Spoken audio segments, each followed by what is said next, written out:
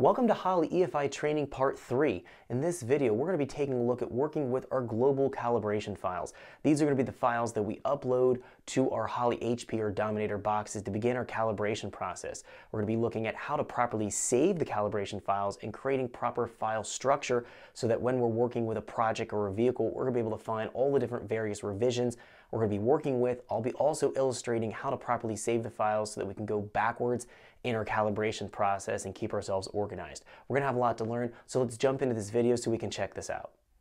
Okay, so let's get started. We're going to be taking a look at working with our global files, global folders, and proper file management in our Holley software. Now, this is very basic information, but we need to make sure we get this out of the way first so that when we're doing our calibration process, we're going to give ourselves a way that we can step backwards in the calibration process, as well as just having proper file management so we can find files very easily if we want to go and email a file or if we want to go just access the file in an offline mode.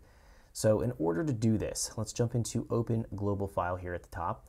It's going to bring us into our main directory here to access the base calibration files from Holley. So we can find custom cals and base cals. These are going to be the folders that are defaulted within the software.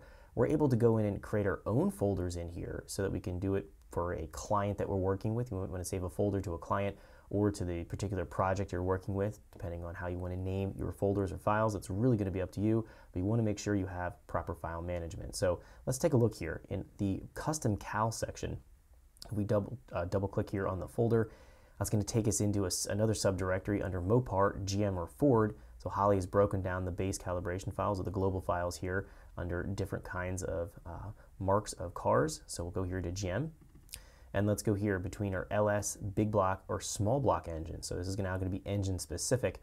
Let's go to LS here, and now we can find our global files associated with different kinds of setups here. So we can see here LS1, we can see here LS2, drive-by-wire. It's going to be noted here twin turbo drive-by-wire.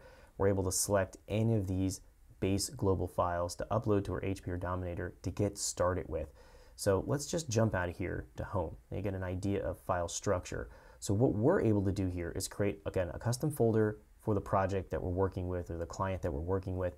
I'm going to go here to choose or create new directory. That's going to allow me to add a new folder in here to save my files to. So what I'm going to do here under global files, I'll say make new folder, and I can name this here EPA tutorials, or tutorials, fine, and then click OK. And then we can see here if we go to home, we're going to be jumping back into our main directory. So we can see custom cals, base cals, EPA tutorial. Thanks for checking out our teaser clip. If you want to see the rest of this video and more than 500 hours of current EFI training we have to offer, make sure you click right here. If you want to go and check out more teaser clips from this training course, click here, and you don't want to miss any of the videos we're going to be releasing on this channel, so make sure you subscribe and click here. Thanks for watching, and I'll see you guys later.